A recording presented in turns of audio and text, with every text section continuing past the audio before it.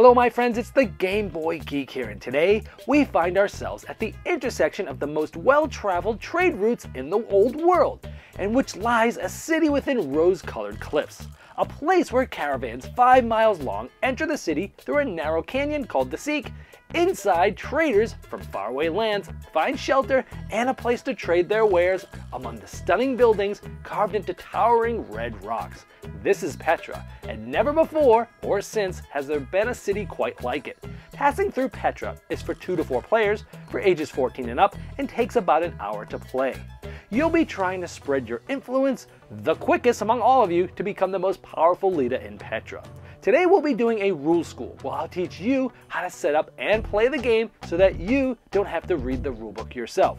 Now I've placed timestamps below me in the description of this video just in case you want to jump to a specific section of the rules. Without further ado, let's get started.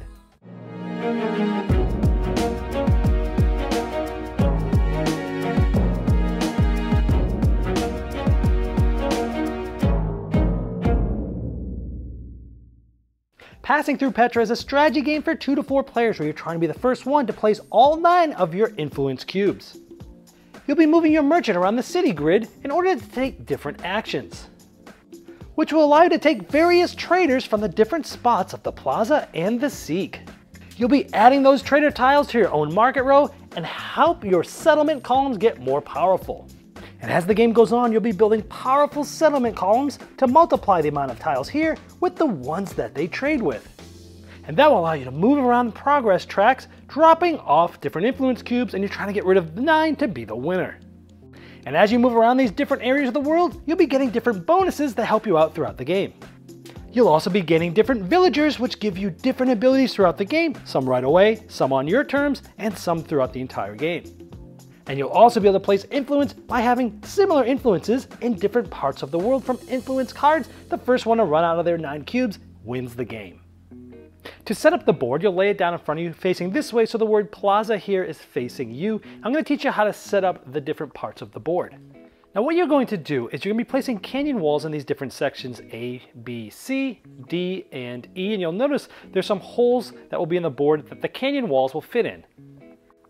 Now I've turned the board sideways just so you can see how this fits in. Now you're going to grab one of the canyon walls. Now it doesn't matter which one you grab, they're all the same, but notice there's 2 different sides. One of them is a flat edge, and this edge here is sort of a rounded edge. What you're going to want to do is you're going to place this in these holes here to ensure that the flat edge is facing the side that says plaza. It's going to be facing this area here. So now I have the board turned sort of upside down from where you are, just so you can see how it goes in. Now these have these little tabs here, and you're going to want to stick these in these holes and pull it this way so it sits flush right there. So it should slide in just like this, and you'll want to just slide it towards the board just like that. So this flat edge should go just up to the line that's on the board there. Now you'll do the same for the other 4 sections. So when you're done with this, again, notice that the flat edge is the one facing where these tiles are going to go in what's called the caravan here on both sides. The rounded edges are always on the outside of all of those. Now on the end of the board where the open plaza is, there's going to be decks of cards placed there, but you can put together this treasury card holder, and you'll put it so that this beautiful picture of the buildings of Petra are showing as the tiles will be coming out into the plaza looking at it. Now behind that card holder, you're going to take the villager deck, which is the larger one, shuffle it up and place it here, and the influence deck is the smaller one, shuffle that up and place it like that. You're then going to take the top 3 cards of this villager deck and you'll place them in these 3 spots on the board, just like this. You'll also take the top 3 cards of this influence deck and you'll place them in these 3 greenish slots here, and these will be used throughout the game as players will be able to gain influence by using these cards. Next, you're going to find these components and place them off to the side of the board as a supply. There's some gold traders. There are some permanent settlers, and these are going to be the 5 different types of settlers there. Now, don't confuse them with ones that look just like them. Like this looks just like this. It's the same guy, except this has a silver border with a deeply, sort of darkened background. So these ones are easy to find because they're the ones that have the silver borders, not the ones that, like this, that have the white border. So you'll place them like that. You also have buildings, camel tokens, and building extensions. Again, place these off to the side of the board as a supply. Next, you're going to take all the other 84 trader tiles that look like this, and you're going to put them in this bag and shuffle them all up. You're then going to randomly grab those tiles from the bag and place them in this caravan, starting at the plaza and working your way back all the way to the end. You're then going to give each player a board randomly. They're going to get all the pieces of the color that they've chosen to be. They'll put their 9 influence cubes in the little spots in their board. They'll get 5 of these workers. There'll be 5 markers and a merchant pawn. Each player is going to take their markers and they're going to stack them on the X spot on all 4 progress tracks over here on the upper right hand side of the board. Everyone's marker is double-sided. There's a white cube on the other and blank. You want to make sure that the blank side is face up. All players will also take their merchant pawns and place them in the middle spot of this section here. And this is known as the city grid. Also at the bottom of the board, there's a green progress track. There's an X spot as well, and you'll place their last markers there as well. Each player will also be dealt 1 influence card face down. They can look at this secretly, but don't show it to other players. Then players are going to receive Camel Tokens. Randomly assign the start player. That player will get 1 Camel Token. Then going clockwise, each player to the left of that player is going to get 1 more. So the second player is going to get 2, third player will get 3, and so on and so forth. Next, each player is going to draw 6 trader tiles and put them in the bottom of their board.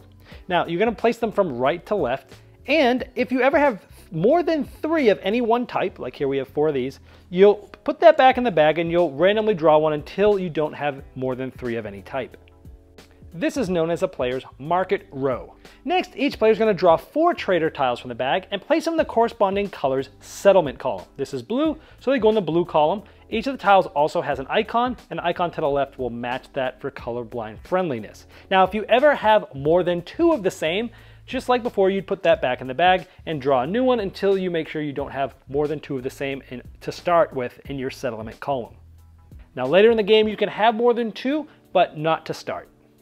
The object of the game is to be the first to place out all 9 of your influence cubes onto these different progress tracks. And these progress tracks represent different parts of the world: Egypt, Rome, China, and India. The game is played in clockwise fashion, with each player moving their merchant pawn, taking an action, and then possibly completing some certain influence cards. So on your turn, the first thing you'll do is you'll take your merchant pawn and you'll move it in any one direction. In the direction that you move that pawn, you look to the end of there, and that's the action you'll take. So because I moved this way, I will take the Plaza Action. Now that action allows you to take any 2 tiles from the plaza, which are the first 6. You'll notice it says plaza here. As soon as this starts, this is no longer considered the plaza. This is known as the Siq, S-I-Q. Now here, you're gonna take any 2 of these and we're gonna add them to our personal market row. So let's say we decided to take these 2. Again, you can take any 2 from the plaza.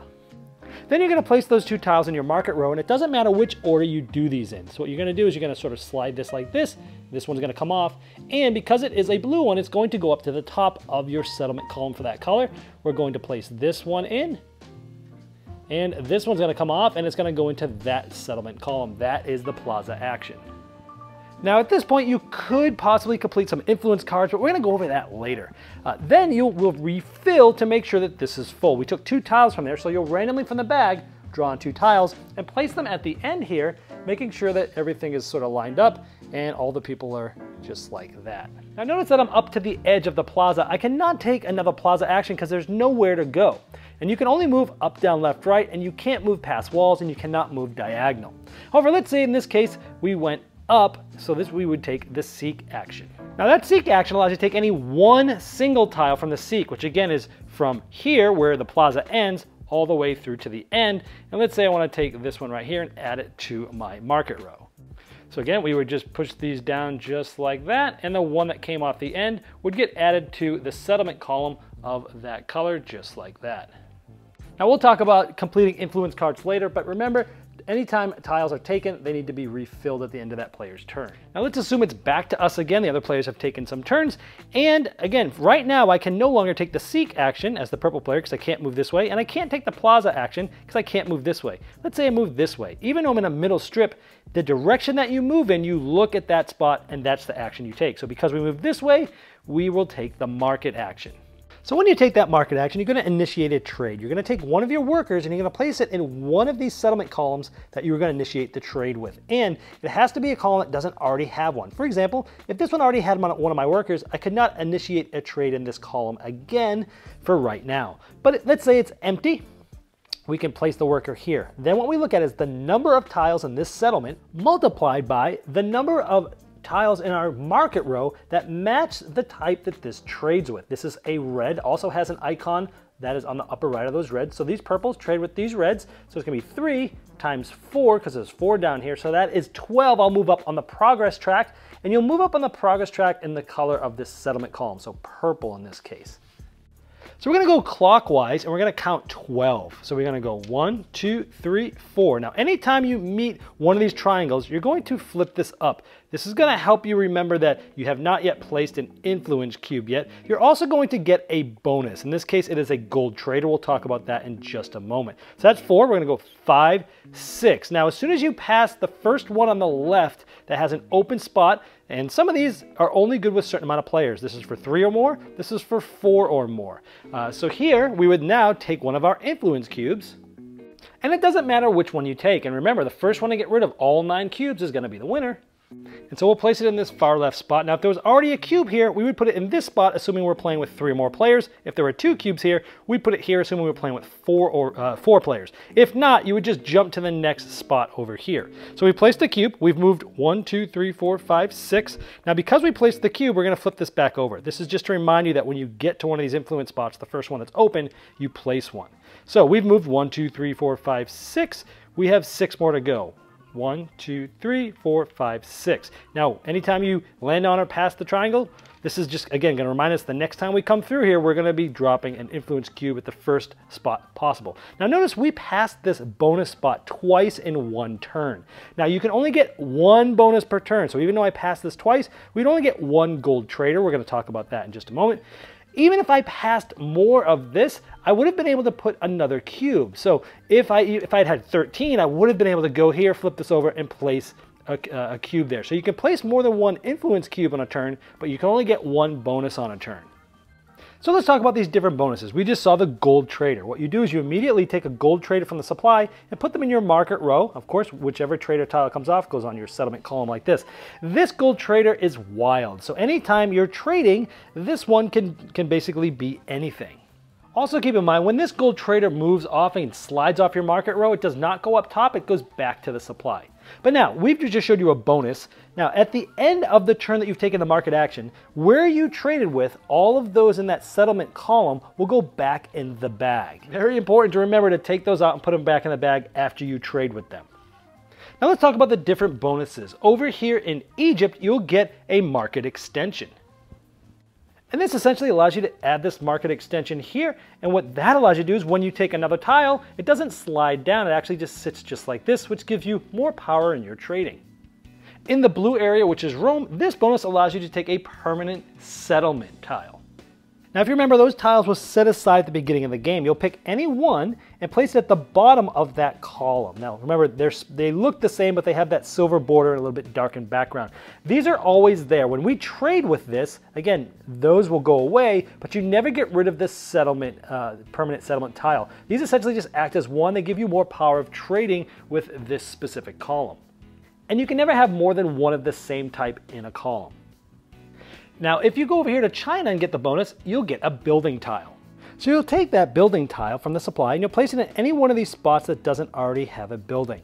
Then, next time you actually place a person from your market row onto that settlement, you'll gain a camel token. For example, let's say we got another tile, these push down, this would come up like this, and because we place it here, we would get a camel token. Now, you can only get 1 camel token per round like this, and it doesn't count if you get a permanent settlement tile. So if you put one here, that does not get you a camel token, only moving the normal ones up here do. Now there's a local traders track. It's another progress track on the bottom of the board, and it's used when you're trading with the settlement column that's like this color here, green. It also has the icon on here. So when you move down that progress track, you're gonna move down like this, and on this one you can get multiple bonuses. Let's say I got 8 here. I go 1, 2, 3, 4, 5, 6, 7, 8. I would get 2 camels and one of these influence cards. Now I can take any one of these that are face up, and if you do take one of these, it immediately replaces from the top of the draw deck, or you can take one from the top of the draw deck. Now we just talked about moving around here and getting camel tokens. What do those camel tokens do? Well, anytime you're moving along any progress track, you can spend as many camel tokens that you have to the supply and move 1 space per camel spent. So if you remember before, I had moved 12 and stopped right here. I could have spent 1 camel to move here, and because I'm placing one of my influence cubes, we then would have flipped this over to show that we've spent that. So it's a way of trying to get a little bit faster down some of these progress tracks. Also keep in mind, once all the spots are filled going around the progress track like this, they'll now be placed in this spot, and it says infinity because there's any number of cubes can actually go there. Now the last action you can take is the village action, again moving towards the village. Now when you do that, you're going to take all of the workers that are there and take them off, allowing you to now do a market with that specific settlement column. Now you're going to remember how many of these you took off, and you can only take this action if you can take off at least 1 worker. Then you're going to take a villager card up at the top of the board. I've sort of spun it around so we can read the cards better. You can take this one if you took 1 or more worker off, 2 or more workers, or 3 or more workers. So the longer you wait to take those workers off and go to the village, the more options you'll have as to which villager card you take. In this case, I have to take this one. Now, some of them with stars are immediate use. I would take this and I would take 2 trader tiles from the Siq, then refill it, and this would get discarded. When a card gets used, all the rest of the cards slide down to the left, and the next one off the top will fill the spot just like that. Now these village cards are self-explanatory, but keep in mind if it has a symbol like this with the arrows, it's a permanent ability that's for the rest of the game, and this is a one-time use. You decide when to use it, and then you discard the card. Now remember, what you're doing is moving your pawn, taking an action, and then possibly completing an influence card. Now these are typically hidden from other players, but I flipped them up so that you can see them. They do different things. Like this one says, if you have an equal amount of influence cubes on this blue area as you do the red area, you can place one of your influence cubes right on this, and you can complete as many of these as you want on your turn. So because in those 2 areas I have an equal amount of influence cubes, regardless of how many, as long as they're equal, I can place the cube on that influence card. Some of them are multiple areas. Like this one says, between purple and orange, you add those together, and it has to equal how many you have on red and blue. Of course, you have to have at least 1 between both sides there. Now they are quite self-explanatory, but on page 14 there's a reference for each of the cards. So play continues in clockwise order until any one player places their last influence cube. The game stops and that player wins immediately. Well, I hope this helped you dive right into passing through Petra and get to the fun quicker than you normally would if you had to read the rulebook yourself. Now, I've placed a link below me in the description of this video, and if you have further questions, that's the best place to ask them, because not only will I be notified, but so will Renegade Game Studios.